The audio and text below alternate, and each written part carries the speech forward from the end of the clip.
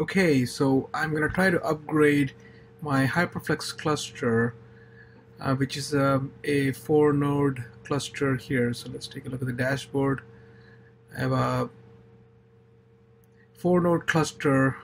Um, Everything looks healthy. There's a bunch of VMs, 34 VMs up and running, and the version of HX on this right now is 351A, I believe, right here, 351A. We will try and go up to upgrade it to 352A. So what I did was I downloaded, let me tell you which packages. I downloaded the 401C infrastructure bundle, but I downloaded the one for my particular interconnect 6300.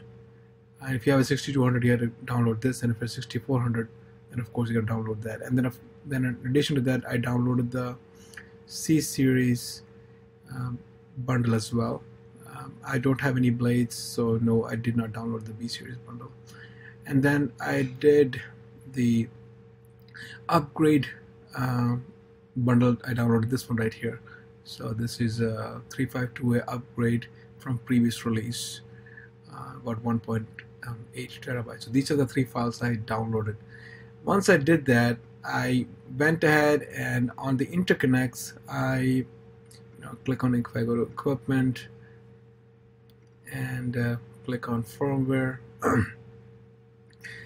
Under firmware management, I was able to update the firmware. All I did was hit download firmware, and I chose the two individual files that I downloaded, a 401C for the infrastructure and also for the C series, and I uploaded. Once I uploaded to the Fabric Interconnect, then I just did the firmware auto install. I went here to auto install and hit install infrastructure firmware.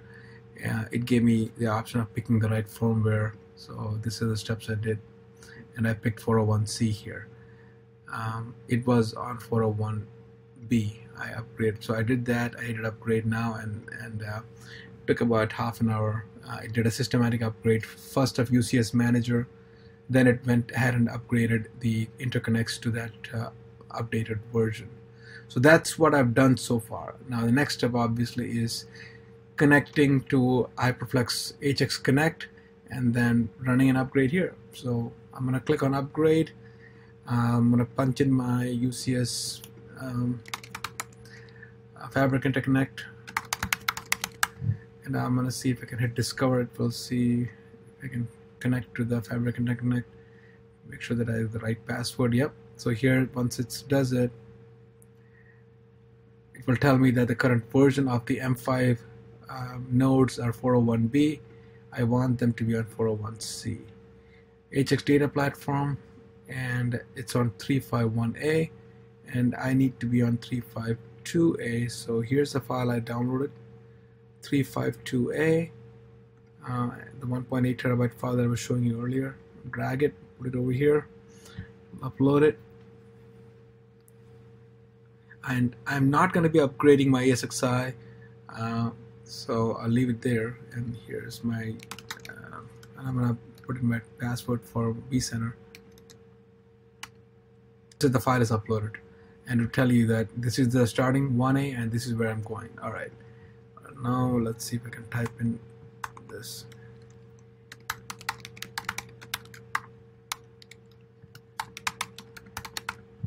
All right, we have it at administrator at vSphere.local. Perfect. And password. Alrighty. I wonder if there's a checkbox where I can validate connection. Maybe not. All right. Hit upgrade. Let's see what happens. Pre-upgrade process will be performed on all nodes.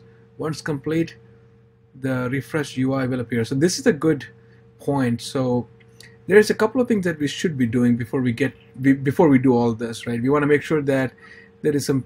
So if you go to the software download page, and then if you click on release notes of 3.5, I would highly recommend reading through this, word by word. When you click on, and especially if you're doing an upgrade. So let's see if I have a direct link, mixed upgrade guidelines. So I would click there, and then I will read through. There are so many limitations that you think about. For example, vCenter has to be on 60U3F or above. So if you are on, something, underneath this, below this, then that's an issue. You also have other dependencies that you had to, depending upon M4 and M5. So you make sure you read through this in its entirety. One other thing, there's also this advisory that you have to keep in mind. There's an issue with ESXi 6.0, and make sure you do that. Second thing that you want to think about is right here, the bootstrap. So make sure we're doing every single step properly. Otherwise, the upgrade might fail. One of the things that you could also do, let's see if we can get a putty here, putty window, and then I'm going to SSH into the controller. So the 139.194. Oh, there it is. Okay, I might have fat fingered it. Let's see. Do admin password. Alright, so this is my controller VM. Node list grep, and I'm going to look for product version. Alright, so I just want to make sure that we are all the nodes are on the same version. And if I don't do the grep, you will see what the thing is at. So this is a little more, so this is what you really want to look for. And then you're looking for instances of the product version through this entire output. But the other quicker way is just, just grep it, and you're looking exactly for product version. B is capital here. And then anyway, same thing here. So all my nodes have the same version. So that's one thing that is definitely something you want to check. That's pretty much it for me. I mean, I'll just hit confirm and see what happens. I'll let this rip. This might take some time. Technically, what it's supposed to do is it will evacuate one node at a time, and then manage the upgrade one by one. Every single node will be upgraded one at a time. So that's the actual upgrade process.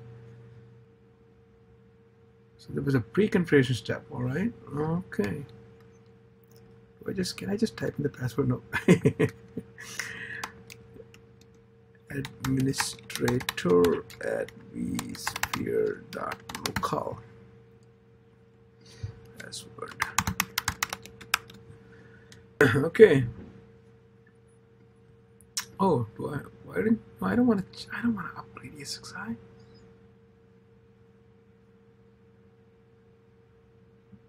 Okay, I do not understand why. Do I have to type in all these again to complete the upgrade? Okay, I guess. Jeez. Okay, so this is what is it? 1091.3670. 1091.36.70. Admin. Let's see. I just want to validate one more time just to make sure the password is correct. Okay.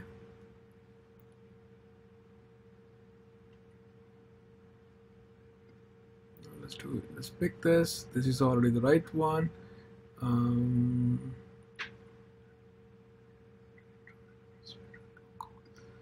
password, I think it's correct. Let's just hit upgrade. Okay, now, so that was pre-check process. I guess now it's gonna do an actual upgrade. Interesting. It's this two-step process.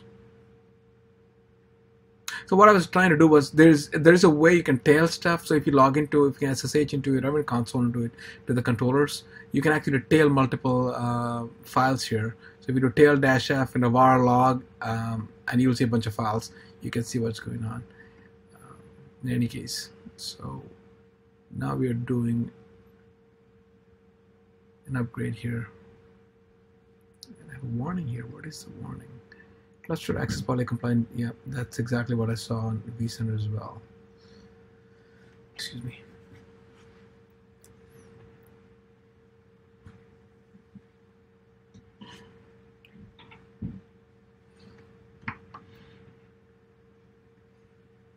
Oh.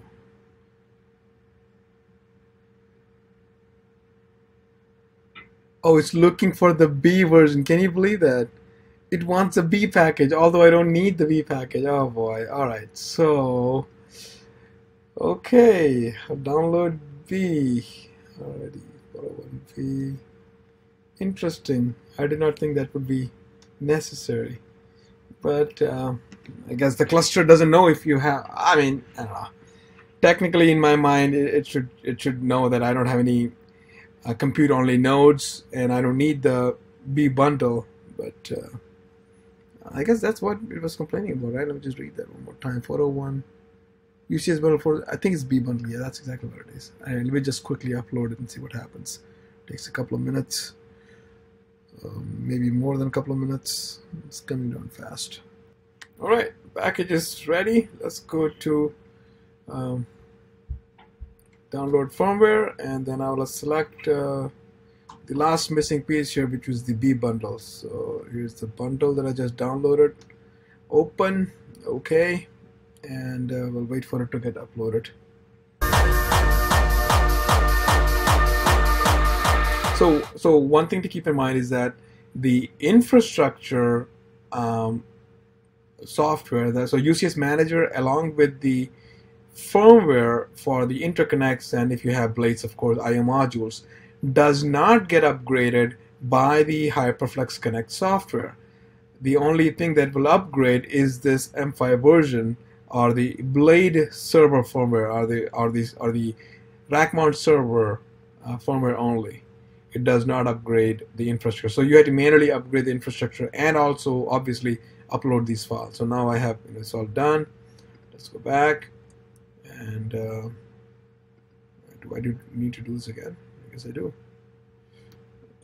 Discover, and I'll select, hey, change it all to 401 Charlie. All right, 401B to 401C, upgrade my UCS Manager, upgrade this, and upgrade this.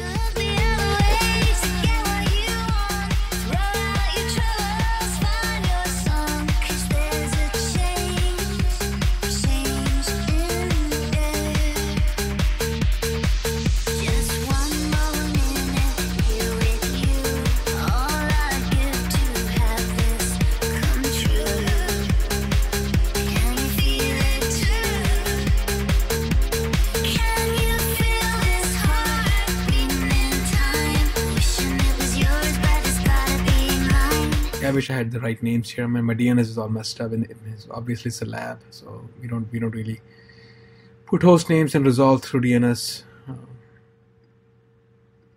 Right.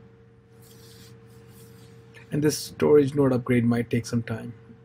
I know during manual upgrade it does take some time, but since it's new automated upgrade process, I don't know how effective this is. And I didn't have a huge jump. I'm just jumping from 351A to 352A.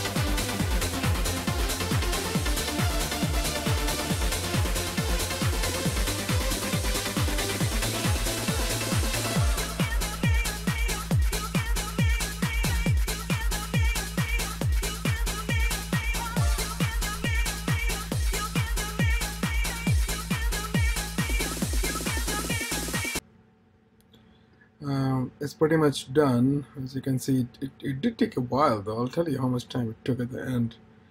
It's it's 10:38 p.m. Um, it was a very gradual, step-by-step process. But ESX, the last machine is coming up. There it is. It's just saying that cluster is taken off of maintenance mode. And then it's gonna do a couple of post-upgrade jobs here.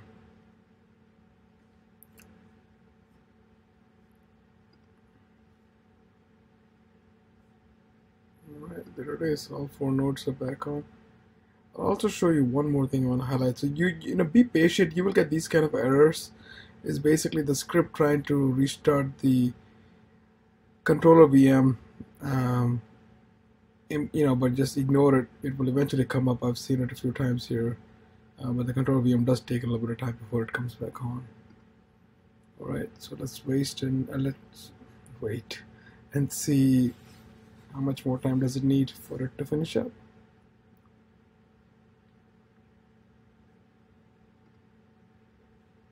Yep, everything looks healthy, and the warnings are errors in UCS.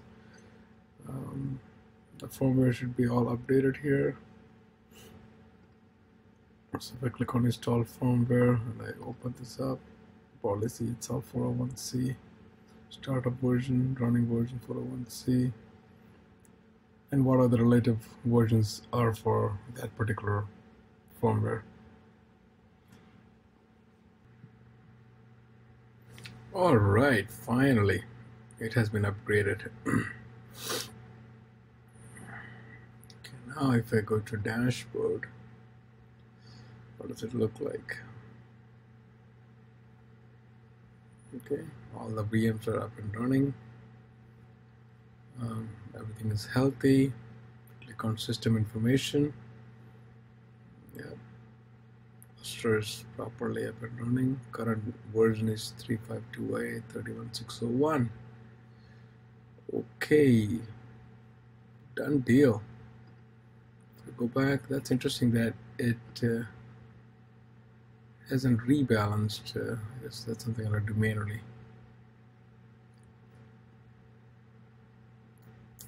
Anyway, so there you have it, folks. Hyperflex upgraded seamlessly with no issues from a previous version to 352A. And again, the previous version was 351, just to be clear.